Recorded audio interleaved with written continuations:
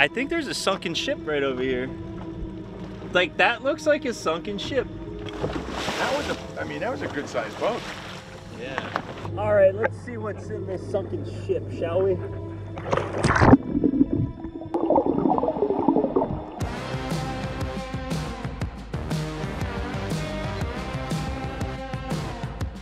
All right, it's time to film a fishing episode in Key Largo, baby. Look, he's doing an intro. Yeah, look who we got over here. Hey, I'm back. We got Dan. I thought I was gone. It's been like a month since we fished together. Yeah, it's been a long time, man. It's been a while. So I think we're overdue for some vertical jigging. We're also going to do some lobster scouting, and hopefully we're going to put some meat on the boat. So it's beautiful out, except for the fact that those clouds are starting to form up over there. And you know, whenever I'm with you and you're with me, death is always imminent. Death is, we like to ride the sharp edge of very close. Alive and dead. Yeah, there's the clouds. I think we'll be okay. All right, let's turn her on. Yes. Woo, she's running. Time to set sail.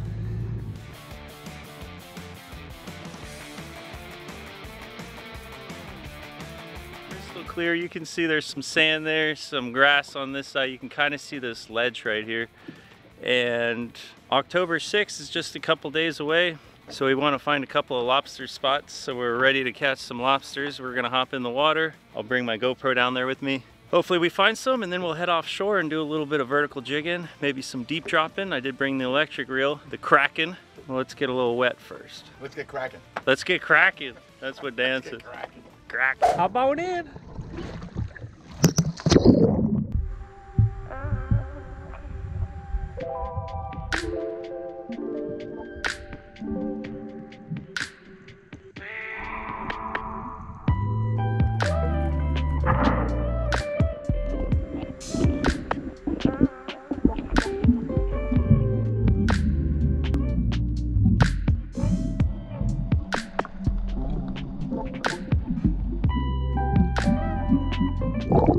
That's a molten lobster shell right there.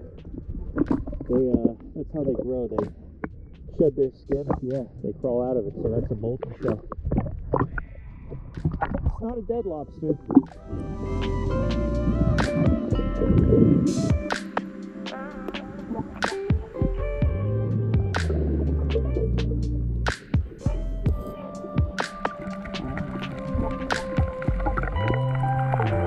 We got a big old thunderstorm coming.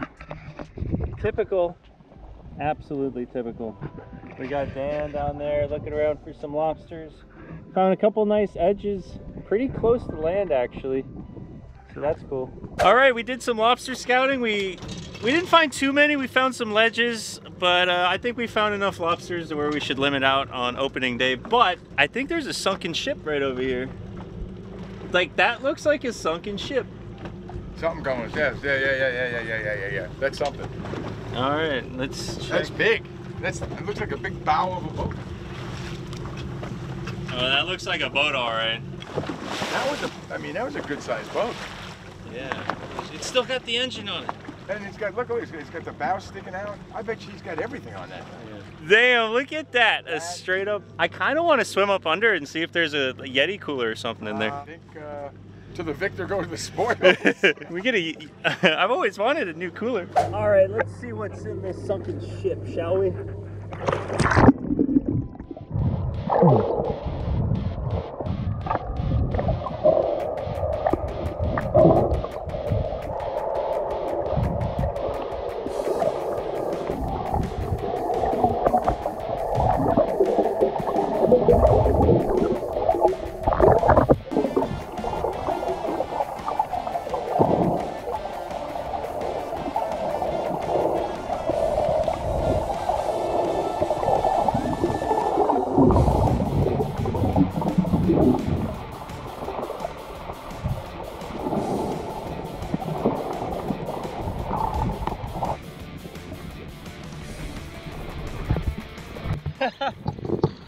Woo, it's like a slip and slide.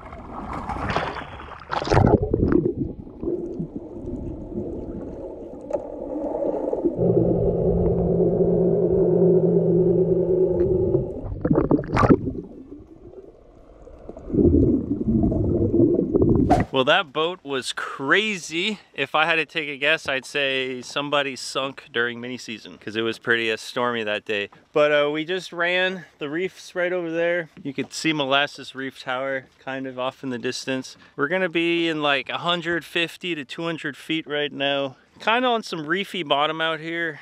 Boy, is it beautiful out here. Look at that. And this storm missed us. You can see it's raining right back there, but it is slick calm out here. Quiet, beautiful. Dan's gonna drop down a vertical jig. Hey, I'm going rock fishing. Dan's going rock fishing. We'll see if Dan pulls up a rock, but I gotta get me a rock. I'm gonna set up the PC Fun Kraken X electric reel with the South Florida Fishing Channel chicken rig on it, and I'm gonna put some Barracuda chunks on there. And check this out with the battery. It attaches to the rod. I actually just figured this out. I don't know how I didn't know this before, but you can just plug it right in. Boom, battery. It's velcroed on, and then it just plugs right into the back of it. There she is. She's turned on, ready to go. All right, Dan is already vertical jigging. Probably too shallow for a tuna, right?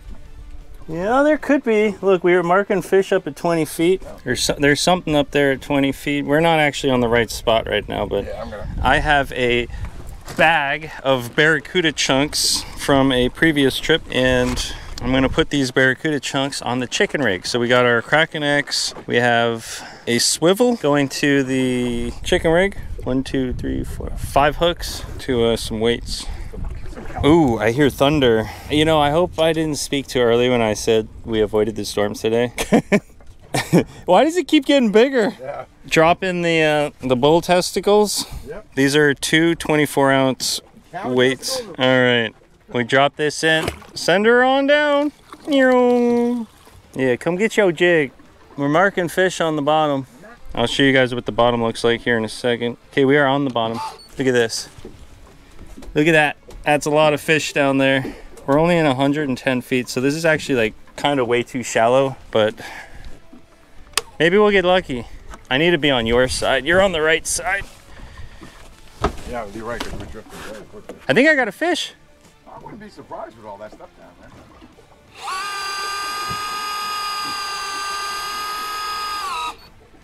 I don't know, I can't tell. I'm gonna drop it back down again. A little bit, but I think we dropped too late. I think I gotta go a lot further ahead of this spot because we got a ripping tide. I got you. Oh, you got me. I don't know how that happened. I got me a Don. Nice. That's actually a great catch. Oh, I got a fish. All right. That's the way to do it. I think, I mean, I thought we had a fish.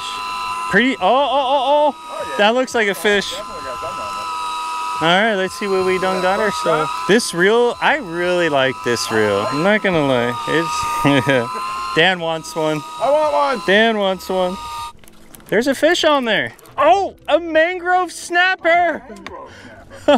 A keeper too. A mangrove snapper in the middle of the ocean. 110 feet. This might be my first mangrove snapper on the deep drop.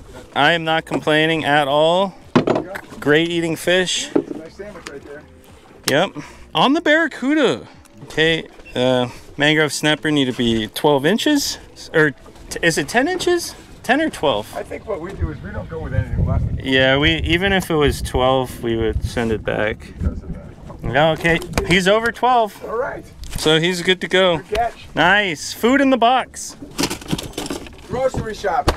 Yeah, grocery shop. Grocery. All right, I feel good about this next drop. That was a practice drop. Oh, yeah. All right, we just drove back up current, and we should be drifting right over this spot again. It's not even really a spot. It's more of like a whole area where you can try to catch these fish on the bottom. As soon as we get one mark, I'm dropping mine down. Yeah, good. Okay. Right, see, I was getting a little bumpy down there. Yeah. There's no fish yet. Come on, fishies. Where are you? Show yourself. Okay, I think any second they're about to just light up the screen. Yeah. This has got to be a thermocline. Oh, yep, fish. We're marking fish. All right. Drop them down. Yeah, cowball's going down. Cowball's going in. Cowball's going down. Yeah. Cowball's in. Going down fast. Oh, I'm on the bottom. I'll give it some extra line. Let's see what the bottom. Oh my God, the bottom is lit up. There's fish down there. I'm getting bit. I don't know if I have a fish on or not, but I'm gonna bring mine up. We're still marking stuff, but I could keep us like a little bit in gear, maybe. I don't know. I don't think so. Yeah, I kind of had a feeling because there's some nibbles, but not enough. Yeah, you need something that mangrove snapper gonna want. All right, drop number 3. Going down. Going down already? I'm gonna drop mine already, but you know I'm impatient. Whoever gets to the bottom first gets the bigger fish. Oh, it's gonna be you, man. You got big cow balls on. Big old, yeah, them big old cow balls gonna get me down there quick. Oh yeah, we're marking fish good right now. I got fish on mine. Come on. I wish I had squid because the barracuda chunks. Wow, I cannot hold bottom. The current is ripping so hard, but I thought I had something. Ooh, that was a big lightning strike. Yeah, I think I got it on camera too. Whew. Oh, that's loud. Big old thunder in the background. The boom, boom, boom. And it's like, oh, wait for incoming. Come on, fishies. Don't let me down. Don't let me down. Don't let me down. Downtown. I'm sending her down. Let's see what we got. Nothing. Nothing there, nothing there. Nibble though, like, I should have brought some squid. What was I thinking? Yeah, squid's the deal, bro. What was I thinking? There they are. There they are. Yeah. Yeah, they're bouncing off each other. Ouch, ouch, ouch. All right, this time I'm gonna put this on this side. That way I can run it. Yeah, we're in gear right now. And I'm actually take it out of gear, drop it, and then get everything vertical. All right, so I'm gonna let this go vertical, and then I'm gonna try to keep it vertical. Look at my line. My chicken rig is right in the center of all that. You can see my chicken rig going down. The bull balls make a nice line. And then, Yeah. oh my gosh, that is looking good. So yeah, I'm just gonna try to keep us straight. Holy smokes, it's looking good down there. Seems like the fish don't want barracuda today. Or maybe they do, you know? We just gotta put it in front of the right fish. Oh man, the vertical jig is, or the deep chicken rig staying up and down very nicely. There's even slack in the line. Oh, look at all the fish under it. Oh my God, what is all this? Dan, you might want to drop your jig down. There could be a wahoo under that. Yep. We got some kind of structure with a lot of bait on it. Oh, you can smell the rain. Some kind of tarp or some kind of bag or something, but a lot of bait under it. What do we do about this storm? Well, we got to go that way. Yeah, it almost looks like where we got to go, we might be okay. It's still clear, yeah. The question is, which way is the storm moving? I think it's moving this way, but it's moving very Like, slow. like this, right? Like, yeah, it was very slow. we're not even marking any fish anymore. Yeah, Nobody wants that barracuda. We could still make it back without being murdered by that storm. Do we call it? All right, we got a massive storm coming our way, so we're gonna call it on the fishing a little early because we're smart. Oh, it's coming all right. I can feel it coming in there tonight. The wind is whipping it up, whipping it up.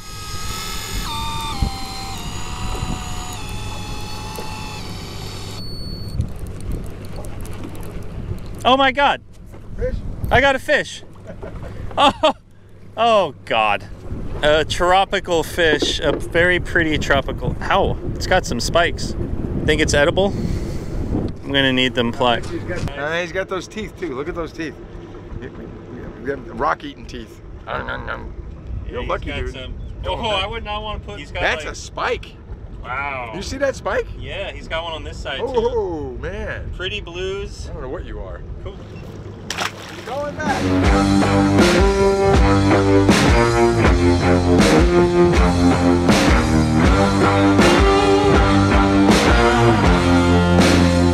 All right, we made it back to the dock. We only took a couple of waves to the face on the way in. Did a little bit of sprinkle. It wasn't too bad, but we're back. I'm gonna get the boat nice and clean, take the gear off, and then we're gonna be cooking up a whole mangrove snapper. Yeah, I think we're gonna cook it whole. sounds pretty good. All right, the boat is clean for the most part. We're gonna take that mangrove snapper, and right off the back of my boat, I'm going to gut him, rip his gills out, and descale him. And I was just looking, and check out this iguana. Just sunbathing, chilling like a villain. Hey, hey, buddy, buddy, buddy, buddy, buddy. So peaceful out here, then you just got me making all sorts of noises. But all right, tip number 1, get some gloves. It makes scaling the fish so much easier because it doesn't slip out of your hands. Kablam, just like that. Tip number 2, use a sharp, short knife. The shorter the knife, the more control you have over it, and it makes scaling a lot easier. So I'm gonna be using my dive knife. I think this is the Spear Pro knife, already rusty, and they're so expensive, but I have not found a dive knife yet that doesn't rust. If you know of one, let me know in the comments below. I could use one of them. Don't look at the donuts. Those are definitely not donuts.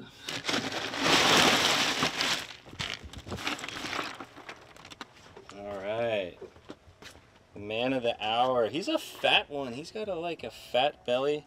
You know, he's not a trophy stud or anything, but he's got some thickness to him, some girth, and he's the perfect size for frying up whole.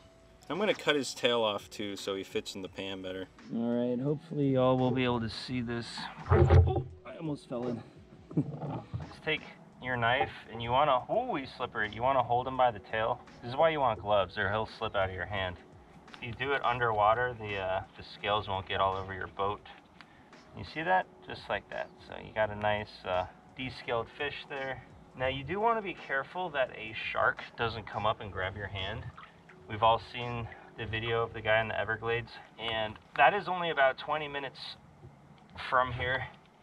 And the sharks are ruthless out here. So, and the barracuda too. So you want to keep your eyes peeled. Make sure you don't get murdered. Oh, you can see all that skin is coming off real nice. We're gonna make an incision in his anus up into his mouth. So you're basically, yeah, splitting him wide open like that. And then you wanna grab his guts, or his gills, I mean, and his guts and gills,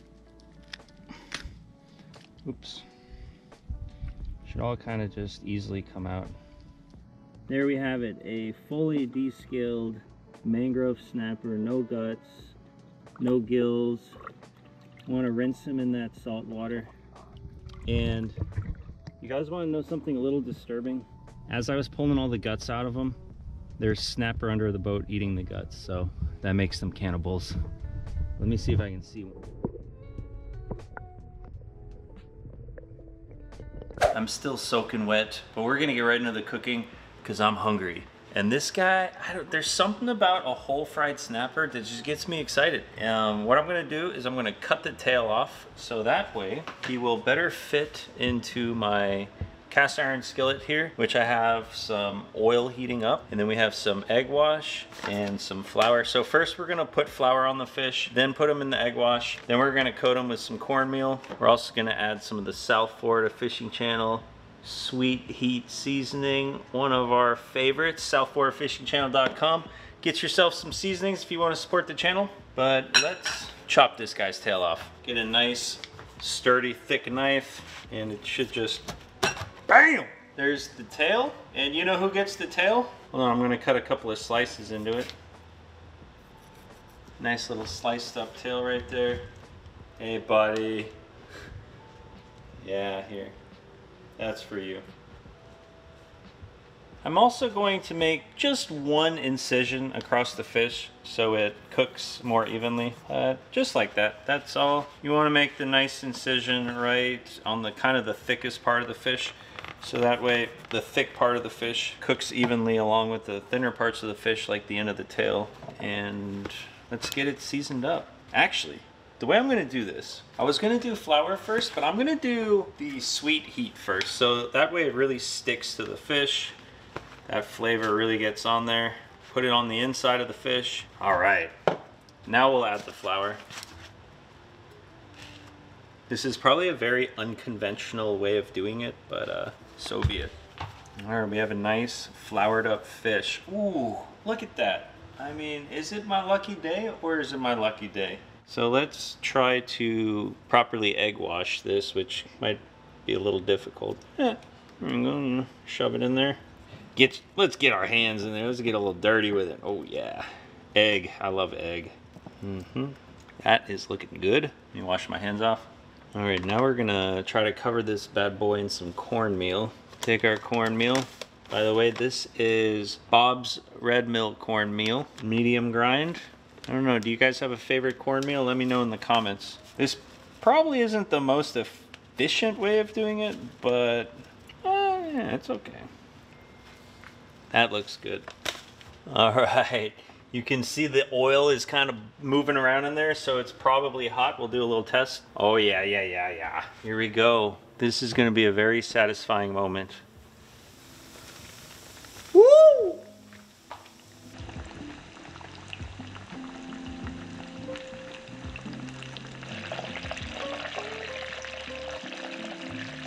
Ideally, you want enough oil to cover the entire fish, so you're not just like frying half of it at once. But I'm only frying up one fish, so I didn't feel like using a ton of oil to fill that pan up. But we'll just let it fry a bit. We'll flip it, and it should be perfectly good. I wish I could share the smells with you guys because they're really good. Really good. I'm so wet and so hungry. I think Elliot's hungry too. Look at him. Hey, Elliot. You hungry, buddy? I think the eyeball just popped and all that. It just like blew up in there, but I think it's time to flip it. Oh wow, yeah. That's what I'm looking for right there. All right, I gotta take it out. It is way done. Where's my tongs? Okay, I can't find my tongs. Oh, they're right here. I suck.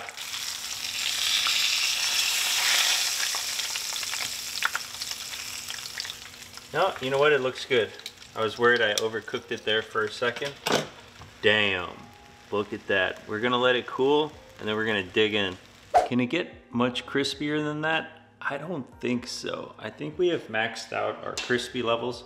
Oh, there's a target right there because I was doing some indoor target practice. Don't recommend that.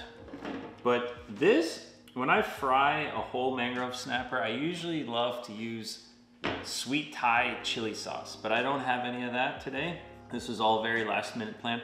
I do have this stuff called Wu Zhu extra hot sauce sweet heats. It's like it's sweet and spicy, so I think it'll probably be pretty good. Let's just start with, oh, like the crust. Look at that crust. It's like, okay. Oh, you can taste the sweet heat in there. Might be missing a little bit of salt, but I think it's okay. Ooh, white, flaky mangrove snapper meat. That's what I came here for. Okay, yeah, you don't need salt with that. Oh my. So happy right now. This is gonna make it probably really good. Just give a little drizzle. The bone, or the meat just comes right off the bones. You can just scrape it off. You want to get a little bit of the skin crunchies in there too. Oh yeah, yeah. This tastes like, what can I compare this to? It tastes like a large fish stick, but the fish is just such a clean, kind of flavorless, honestly. It's just a good texture, tastes very fresh, doesn't have like any kind of fishy flavor at all. It's just like very fresh fish. And then you have that beautiful crispy layer. And this is a thick crispy layer. I really enjoy this. I usually don't put the whole fish in the egg wash, but I think from now on I'm gonna do it because this crust is immaculate. It adds a nice crunchy texture to the soft white fish. So it's like the perfect combination. You can see the ribs here. I pretty much just hollowed this side out. And it's really fun to cook a whole fish because you can just pick at it. You can just pick all the meat off of it. Use your fingers, get a little dirty. All right, I'm gonna finish this, but let me do a quick outro for y'all. What a beautiful day. Check it out. Elliot is laying on my deer skin. This is my deer skin that I shot this deer I skinned it and I tanned the hide all by myself like 10 years ago. This is one of my first does that I ever got my hands on. Delicious. We made goulash with this dough, and it was like some of the best goulash I ever had. And I'm German, so I know my goulash pretty good. And look who we got laying on here. Hey, bud. And we also, I don't know if you guys remember this raccoon, but I did a raccoon hunting video. I skinned it and I tanned it. This is like my raccoon puppet, and he's always up to no good. You see how he rubs his hands together like that? Yeah, he's up to no good. But very soft. I was gonna turn him into a hat, but I just really enjoy the puppet. So I haven't figured out what to do with him yet. Look how excited Elliot is. Wah, wah. Yeah, you can play with it. It's his toy now. What a crazy day though. Saw a sunken boat, found some lobsters, went offshore. We tried to do some deep dropping, but the storm came rolling in, so we kind of had to cut that short. But hey, we got one fish. That's all that matters. We got a beautiful sunset going on right now. My bees are working hard down there. I'm actually about to harvest some honey from them. Check it out. I'll zoom in on them. So the way that all those bees are bearded up on there right now means there's a lot of bees in that hive, which means there's a good chance that they're gonna split and half of the bees are gonna swarm away. And whenever that happens, I try to catch them, and so I can start a second hive. So if that happens anytime soon, I'm gonna try to videotape it, because that's usually pretty interesting. Hey buddy, look at Elliot down here. Don't ignore me. Elliot, how you doing? He's a little panther, a little Florida panther. Look at him down there. He knows not to mess with the bees. I think that's an instinct that most animals have. But thank you guys for watching this episode all the way to the end. If you made it to this point in the video, you're a trooper. And don't forget, if you like the PC Fun, the Kraken, the electric reel that I was using, you can get 18% off with the code SFFC18. I'll link all that in the video description below. Please hit the subscribe button if you haven't already, and leave a comment because that really helps rank my videos up. So the more views I get, the more I can put back into this channel and put out more videos. So I'll see you guys on the next one. Cheers.